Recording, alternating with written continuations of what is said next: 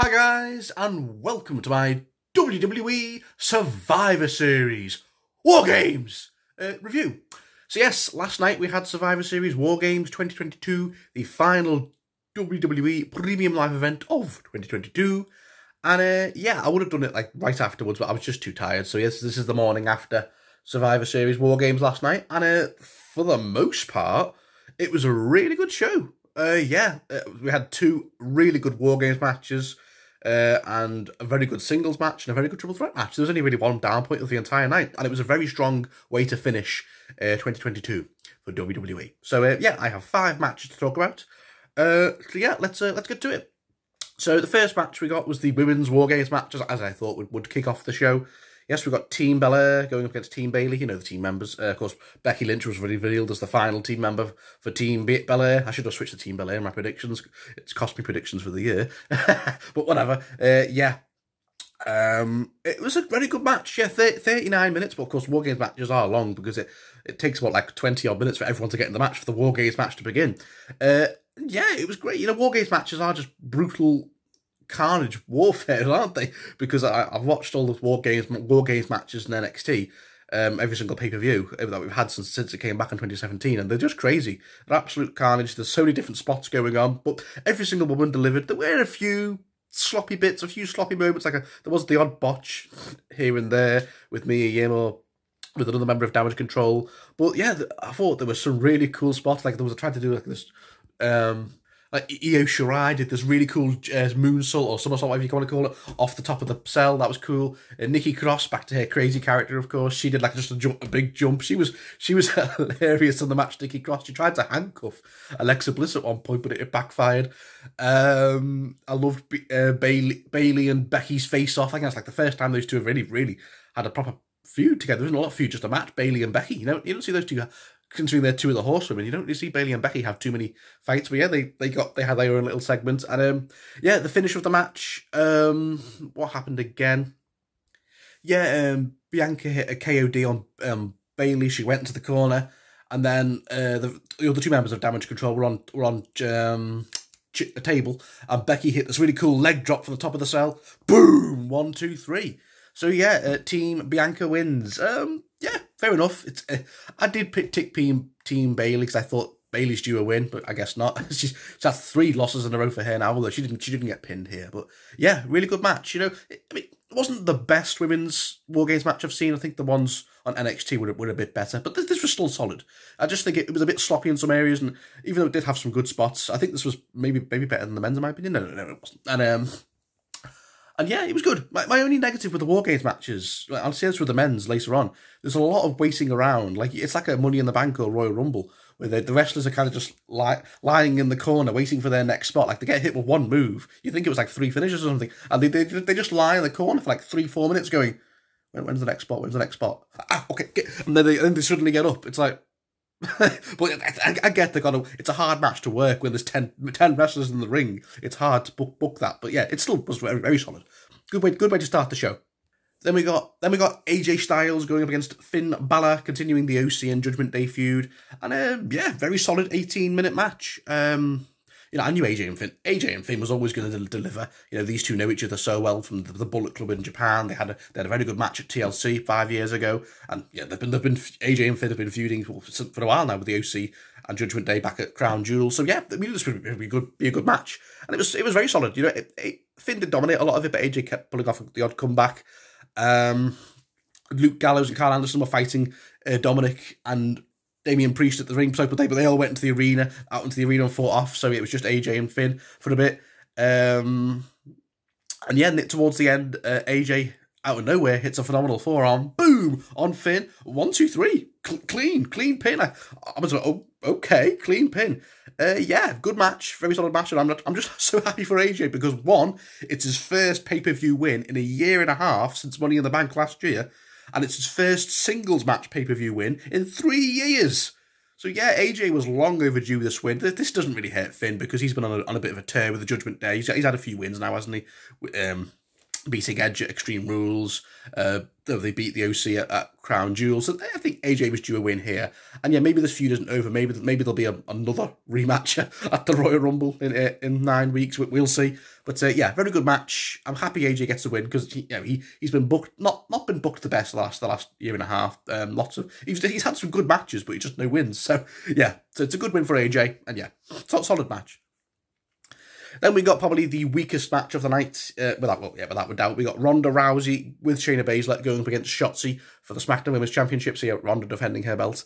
Yeah, not great. It was only seven minutes. The crowd just didn't care. And I said this coming into this, the crowd just didn't care. The crowd didn't really care enough about Shotzi. She's not been built up enough as a credible challenger to Ronda. Even though they tried so hard, and the match package before the match, the video package, making Shotzi look like this badass. She's going to give Ronda the fight of her life, and no. When she gets a few moves, it wasn't like completely one-sided. She gets a few moves here and there. Like there was a really cool jumping dive she hit on Ronda and Shayna into some fans, but they were obviously like plant fans, weren't they? Because they wouldn't do it to actual fans, would they? But that was funny. But then back in the ring, it was just kind of one-sided. Shotzi hit a few moves, like I said, but Ronda just kind of dominated for most of it. Then at the end, she hit a really cool Piper's Pit off the top rope. Then an armbar. Shotzi taps out. Yeah, the crowd was just very lukewarm, as was I watching it. Ronda's, it's weird with Ronda, because she's not a bad wrestler. We know from her run back in 2018, 2019, she had some good matches with like Nikki Bella, Sasha Banks, Charlotte. So she's not a bad wrestler. When she's with another really good wrestler who can make her look good, she has a really good match. But I don't know. It's like some of the time her match with Natalya was rubbish. Her match with Liv was rubbish, and this wasn't particularly great either. It's like she's not in a good run at the minute. Ronda. She needs someone with her to have a really good match with, and hopefully that's Becky Lynch at WrestleMania. I think that's where this is heading. She's probably going to have a big rematch with Becky Lynch at WrestleMania 39. Big rematch from their triple threat match with Charlotte at 35. So yeah, we'll see. But yeah, Ronda retains, as we all knew she would, and poor Shotzi. But we'll see. Definitely weakest match of the night though. Yeah. Then on to the triple threat match. Yes, we got Seth freaking Rollins defending his US belt up against Austin Theory and Bobby Lashley. Really good triple threat match. We haven't had a good triple threat match in quite a while, I feel, but this was great. Seth Rollins, Theory, and Bobby all brought it. They all brought like a different version of themselves, like different things to this triple threat match. Of course, the new version of Theory ever since his failed cash-in. He's much more serious now. He's much more He's the selfie silly Theory's gone. He's like this horrible heel now. And he got some good moves in there. Seth, as always, is fantastic. Bobby was just the powerhouse in this match, just bulldozing Seth and Theory every chance he got. It was a really solid match. There were some very close falls towards the end of the match. But then towards the end of the match, Seth goes for a double curb stomp. I think he hits it on Bobby. But then I think Bobby gets straight back up, and then he hits a spear on Seth. But then when Bobby's trying to recover, Theory out of nowhere just covers Seth sneakily. 1, 2, 3. Oh my God. Theory wins back the US belt. Okay. I was not expecting that. I really thought Seth would retain since this was his first pay-per-view defense. But no, Theory wins the belt back, and I kind of did have a feeling Theory was actually going to win when I watched the video package, because they're really hyping him up now as like the future. He's the future. And Triple H has done a really good job of repackaging him since the failed cash-in, his character and everything. And yeah, he feels like he's got fresh momentum with this win, and it was a really sneaky way to win. Bobby was like, he couldn't believe it. He got screwed over again. Well, not screwed over. He just got...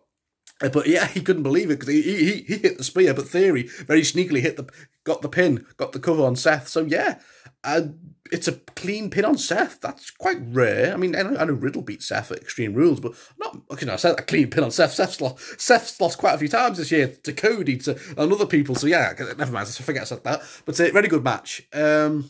I'm just surprised Seth's US title reign was so short. I thought he'd at least have one pay-per-view defense, but fair enough. They're giving it back to Theory. He's only young. He's like what, 24. He's younger than me, but he's the future of the company, Theory, and I think they're going to give him a big push now. Hopefully, he has a good reign with that US belt. Maybe if he holds it, he could have a match with John Cena at WrestleMania 39. That would be. Ooh, that'd be good. Or maybe they're saving John Cena for Logan Paul. That's been teased too, but we'll see. That's months away, yeah. But yeah, good match.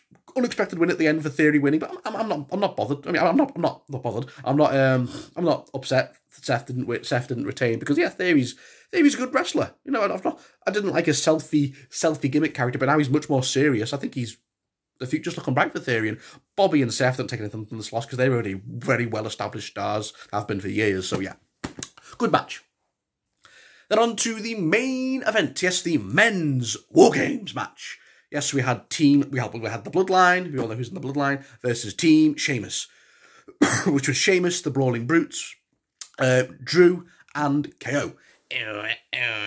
And yeah, very, very good match. Just like the women's War Games match, it was a 38-minute carnage. Who started the match? I think it was Pete Dunne and Jey Uso who started the match, but obviously, you know, every 5 minutes someone comes in. And yeah, it's just the fun build-up to that, to get into the War Games match. Roman was like, no, to Jimmy. He's like, send Sammy in, because before they were like, seeing where does Sammy's loyalties lie? Like, they had that hug, and Roman Reigns was like this, looking annoyed. So they was like, oh, are they going to turn on Sami Zayn tonight? Is the Bloodline going to turn on Sammy? That's the big question going into the match. What's going to happen with Sammy and Jey Uso and KO? That was the big question heading into this War Games match.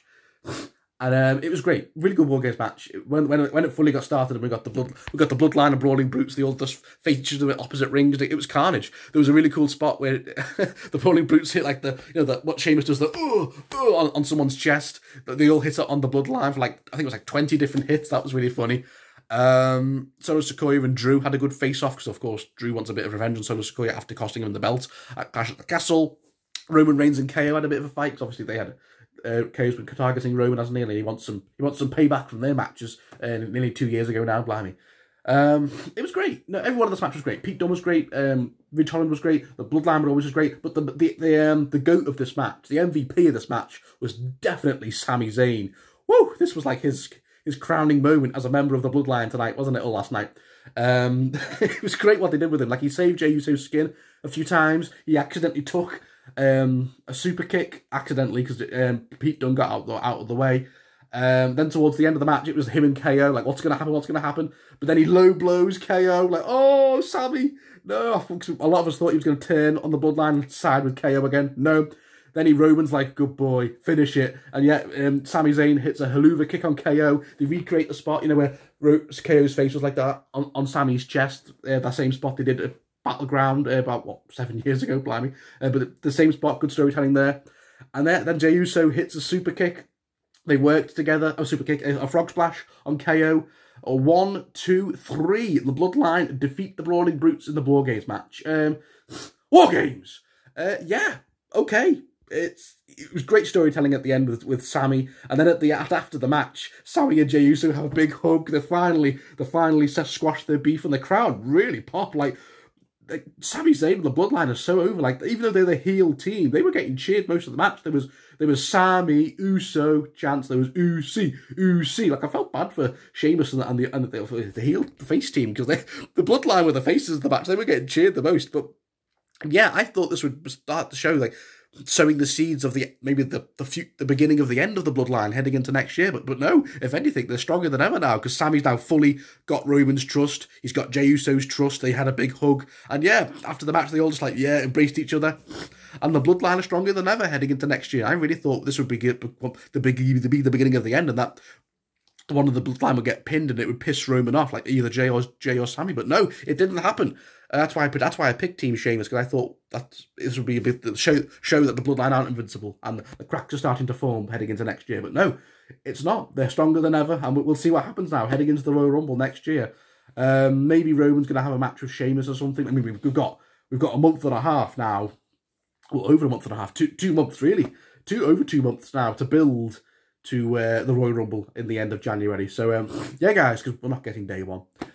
Yeah, guys, really good show. I mean, both War Games matches were really good, but they were definitely not as good as the NXT War Games matches. Like, for me, the Undisputed Era's matches in War Games were some of the best matches I've ever seen. But maybe at NXT they're allowed to be more. There's allowed to be more carnage, more weapon spots, and more crazy spots in NXT. Whereas on the main roster they've got to be a bit more careful, I think, to be safe for the superstars, so there's no serious injuries. So yeah, they were both good War Games matches, men's and women's. But for me, nothing will ever probably top the Undisputed Era's 4 War Games matches. They were amazing, especially the first one in 2017. But these were still very good, absolutely very good. Very good storytelling, like I said, with Sammy. The crowd was so the pop when Sammy and Jey Uso hugged, and yeah. But like I said, the only issue with War Games matches is there's just too much waiting around. Like poor Drew McIntyre, during this whole thing with Jey Uso and Sammy and KO, Drew McIntyre was just lying there in the corner for like 10 minutes, and even after the match. And same with the Brawling Brutes and Sheamus. And they were just lying there for ages. And I was like, what, is one of them going to get up and save KO? No, okay.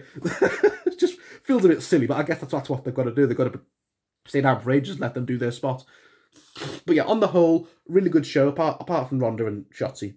But everything else was very good to amazing. And yeah, what a great way to end 2022 for WWE. Woo! So yeah, guys, this will be my final review video of 2022, since we're not getting a pay-per-view in December, just like last year, no TLC. It's a shame. I miss TLC. I loved TLC in 2020, but yeah, we haven't had it last year or this year. So yeah, whatever. And we're not getting day one either, so we're not doing a day one prediction video in late December. So yeah, our next prediction video will probably be mid to late January for Royal Rumble with Callum. But yeah, don't worry guys, I definitely will try and do at least 1 or 2 or 3 videos in December to wrap up the year for my channel. So yeah guys, hope you all enjoyed WWE Survivor Series War Games! Hope you all have a great day, have a lovely week, and yeah, I'll see you all in December before Christmas. Well, I'll definitely do 1 or 2 videos, but yeah guys, thank you all for watching. Thank you all for watching my prediction and review videos this year. It's been another great year, and I can't wait to get started again next year for the Royal Rumble. Woo! So thank you all for watching, guys, and I'll see you all very soon. Bye. And acknowledge the bloodline.